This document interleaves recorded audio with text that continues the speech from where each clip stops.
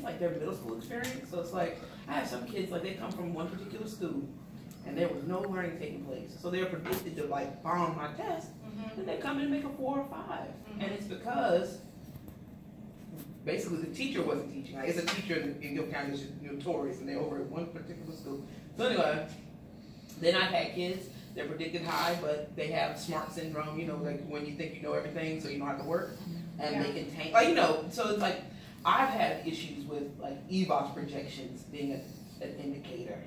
And just like you just had the same situation, like a 1% chance, then so you pass the test. Exactly. And so, you know, they really push for us to use EVOS. And I do recommend for teachers to use EVOS, but it's just like my second block. Hopefully, you know, when you analyze what I did there, my second block is clear. That you should not just rely on what's on EVOS. That you should definitely use it as a tool, but you can't just say, oh, okay, well, this kid's gonna fail, so I'm not even gonna try, because how many kids did I have projected to fail that passed?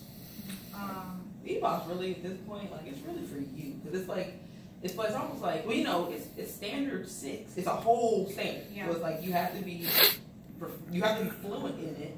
But really, it's to calculate, and see, for me, it's totally different because I have everything in there. But you calculate your growth out of it, like that's how I use it. And we're NC finals, we're not able to do that. Right. So it's kind of like, that's a problem. Yeah, that's a problem. But if I allowed, and you know, in terms of the teaching and learning, if I allowed for EVOS to dictate my outcome last semester, then I only should have had 2 kids pass the final.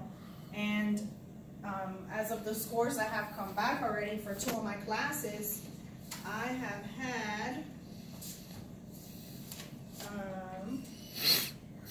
13 passed in second block and 18 passed in third block. In second block, 13 failed, and in third block, 4 failed. So I'm still trying to figure out what are the discrepancies and what can we do about that. I don't just want to ignore EVOS. I think it's a very powerful tool. But again, I think that highly effective teacher piece that Redfern was talking about is really valuable. And when you're part of a team that supports you and helps you do strategies and helps you bring tools into the classroom, I think those are the results you're going to get. I wish I had better results, I'm not going to lie. I've cried about those scores, and tomorrow I'll probably cry again when I get the 3rd set. But in going forward, you know, what can we do immediately in our classes to support each other, to grow our school, to grow our students, and then for the other teachers in the school to see, oh, this is how I'm supposed to be working. What do you guys think? Yeah, I mean, I think it's important, particularly in places in the school where, like, you know, common assessments can be done. Like, it needs to be done. It's a best practice. It's just like, I don't know why the school got away from a lot of that. Here's another example. It's similar to what Redfern uses.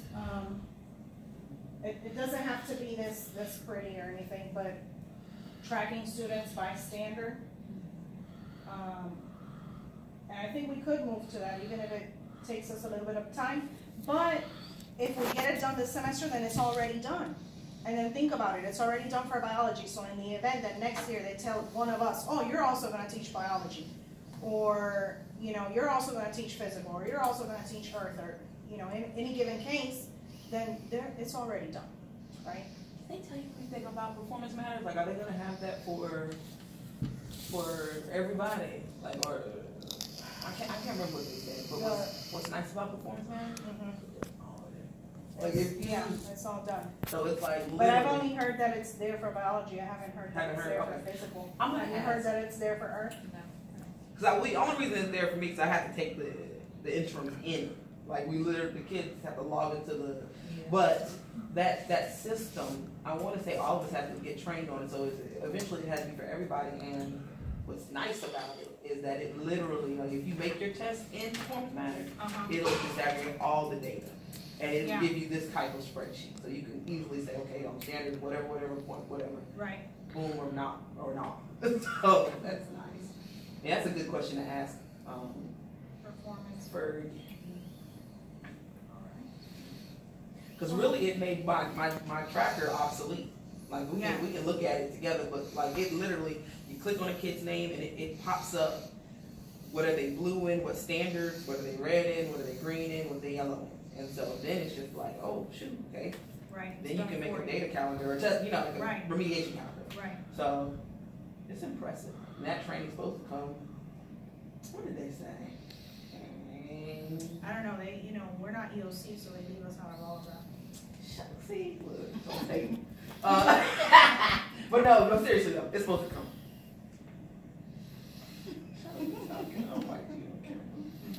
Okay. Well, that's what I had for you guys today. Cool. Mission, vision. We come back next week. We start looking at our scores. How do we most immediately improve our instruction next week? What are you guys' plans? Are you planning on reviewing that week, or what are you planning on doing? When we start classes next week. Oh, there's new kids. I'm not reviewing that. So do we, as I said, do we have to do the patty cake for the first week? No, they haven't said that we have to do the patty. I don't think we have to hold hands and kumbaya. Oh, okay. So we're getting into it. Well, my first, do a pre-assessment, and then after that, I'm getting it going. Yeah. So I did a pre-assessment this semester too, but that didn't really inform my instruction because, they didn't take it seriously. Yeah. Well, we're locked in the standards too. I kind of I do it because I was taught to do it, but when it's really be honest, I still have to follow a basic guide. I still have to teach all the standards, so it's kind of like, I never understood that part. Maybe you can give us, I don't know, I understand the theory, but it's kind of like in practice. Pre-assessment? Yeah, I understand that in theory, but it's kind of like. You want to know what they know. But you know what I'm saying? But if they don't take it seriously, then how are you going to know what they know? Or if you still have to teach the standard because you're locked into a pacing guide. Right. And it's, you know what I'm saying? It'll just help you identify the kids that already know it and then put a plan in for them. Provide enrichment for them. And then that talks, that's differentiation. So then we're in another ballpark there. But no, I gave the pre-assessment and the data was inconclusive. So even if I had some high flyers, I wouldn't know because they didn't take it seriously. And then they asked me, is this a grade? So then you don't want to make a pre-assessment punitive. Right, so that's not fair either. I lied. Yeah, you told me it's a grade. Yeah. So yeah, we could try that and see how they do. But one of the things that I went into detail on physical was the first week or so was scientific method, and that didn't matter. And then after scientific method and inquiry, I went into conversions and the metric system. That took up at least 3 weeks altogether, and for nothing, absolutely nothing. It's like reflecting now, what do you think you'll do different going forward with that? Do you feel like, is that something, I don't know, I don't remember your I don't think I'm gonna do it. I used to do that when I first got here for physics and chemistry, and I don't really see a use in it. I just have to kind of integrate it throughout. Integrate it, I haven't tried it because when I first had physical, how it was just kind of dropped on me too. We tried to jump right into, what was the first in motion or something like that? And some of the equations or word problems, they could not solve them. And it wasn't more of a content issue, it was more of a mathematical thing where they didn't know. So that's why I said, okay, we had to reverse. And we spent about a week on, that was the only reason for it, because I tried to keep going with the word problems and the critical thinking problems, and they could not go from a word because problem a lot of it is algebra. Right. So, and it would just be simple things like they didn't know how to write something in such and such power, or they didn't know how to divide the fractions. And that's why I did it that way. Because it was like, okay, we got to go back. And some of you are like, oh, you don't have 3, you can't. So we had to, that's the only reason why I haven't done that. Yeah, a lot of physical, I'd say 70%, and that's conservative, is math. And what I've asked for is to have a math teacher that's on their planning to come in and co-teach with me just a quick lesson, maybe 25 minutes. As soon as they see the math, it's just, they shut down, I don't want to do it. Some teachers use things like Math Mondays and stuff like that, where like physics teachers, I heard them do it specifically. They're like, on this day, all we This is focus on overtime. is the skills, the outside skills that you have to be successful at. Yeah, like And that might be something. like in the beginning, I'll spend a day on basic, Yeah. something like that, but I'm not spending a lot of time.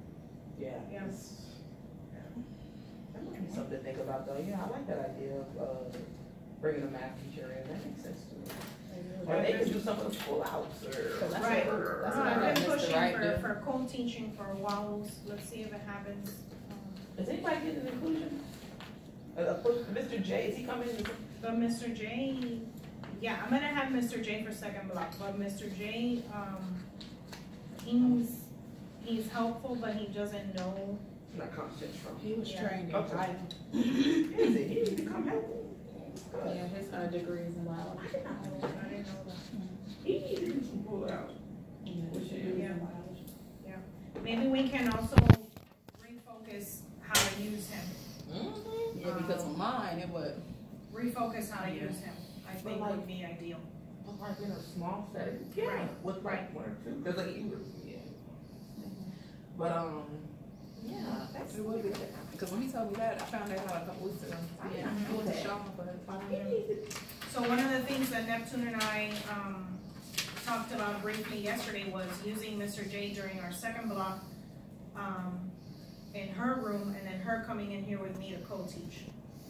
during second block. Yep. Fourth. We have fourth block plan. So fourth block planning. Yeah, what about you? She's Third. Oh Third. gosh, we've done, okay. Cause that's what it was. So when I was at Denell Smith, the reason we could do it for an hour was we all had the same planning. So for an hour, that's when it was. I don't know why I was thinking before school. I'm gonna just in my mind. So, but since wait a minute, everybody in fourth block. And Both of us are fourth, she has first, and, well, you know, they'll give us coverage.